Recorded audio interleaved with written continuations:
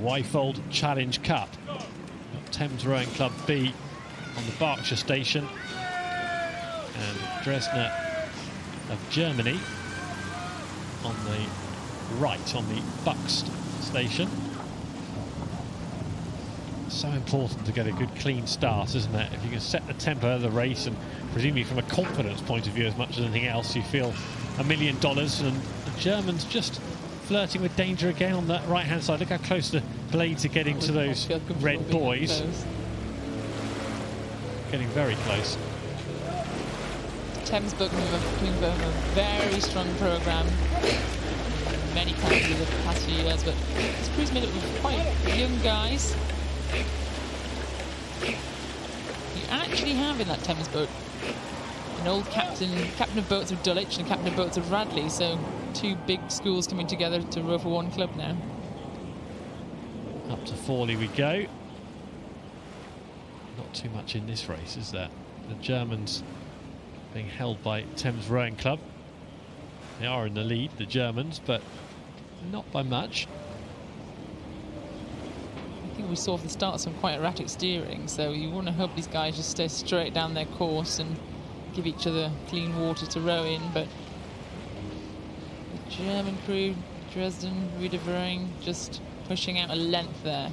These Thames boys, they've not let the tempo go down whatsoever. And they're pushing harder than them now, coming up to their stern. Coming a bit closer together as well, after the Germans came so close to hitting the booms.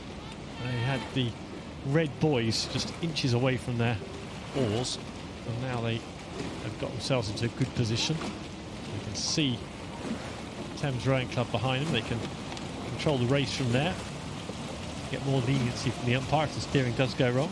Yeah, they certainly will. Can't interfere with the crew, so if they moved in front now, they would get warned and get moved back to their station. You can drift a little bit closer though, can't you, if you get the lead? Yeah, it's a bit of a grey area. If I was in a crew and I was up that much, you'd want to give them a little bit of dirty water. It's not nice to row in any kind of wash, certainly turbulence that you cause from being in front, so you can give them a little bit, but it's not very sportsmanlike to do that. No. You wouldn't have got anywhere near it in that case, Jess. No. That grey area is really what the umpire's being asked to do. It's their duty, isn't it, to interpret the grey area. Yeah, and depends which umpire you get. Some could be very, very strict on you, some could have a bit more lenience, but it's their role to make sure this race gets raced fairly, and there's nothing that could give a red flag at the end of the race and might cause a re-row or a disqualification. That's the last thing we'd really want. Was it very different conversations for you? Because obviously multi-lane, six-lane rowing was what you spent most of your time doing, and then you come to Henley and it's side-by-side racing. Did you spend a lot of time talking about the steering and how you can maybe impact on the opposition boat, which in a six-lane race actually you can't have much of an impact in any way tactically, can you? Yeah, I mean, six-lane racing, you just got to get your boat from A to B as fast as possible. People talk about tactics, but you can't let other people affect you. This kind of racing, you 100% can affect each other, and I think that's the excitement of being on this course. And right now you can see that dirty water, those big puddles coming down. That will affect this Thames boat behind them. But I'd normally have a cop steering me, so I wouldn't blame them. Yes, that's the thing in an 8 as you normally were. And you get a bit scared sometimes as they start moving over. You don't want to see the umpire twitching his red flag. Did you do Henley in a boat other than an 8? No, when he raced it in 8s, I'd love to come back and do probably do a bit more training and hopefully get some club events in there. I'll be back again. Now there are a few more opportunities, aren't there? There really are, yeah. And I watched one of my crewmates, Katie Greaves, who sat in the bow seat of the alumni Headington boat earlier on this morning. 35 now, Katie Greaves. She'll probably offer that. Well, I remember her as early 20s. So do I. I've rowed Katie since I was 18, but she has gone off to cycling, doing a lot of cycling, and sure she's fit enough to still qualify and race here in the Reverend. So never say never. I've got a picture of both of you in the 8 from Slovenia. Fresh faced. Led in 2011. Oh, yeah. You were both in the 8 together, weren't you? Sneaked to bronze there. Greaves and Jess Eddy and 6 others.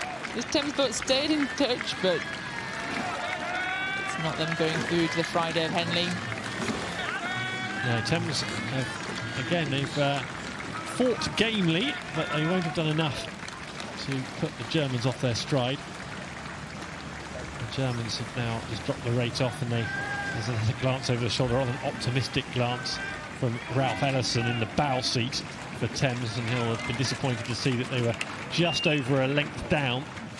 Nothing could happen to turn that round in the last few strokes. So the Germans progressing. Looks like they've it's taken their toll on that race a bit. I reckon some discomfort, even though they won.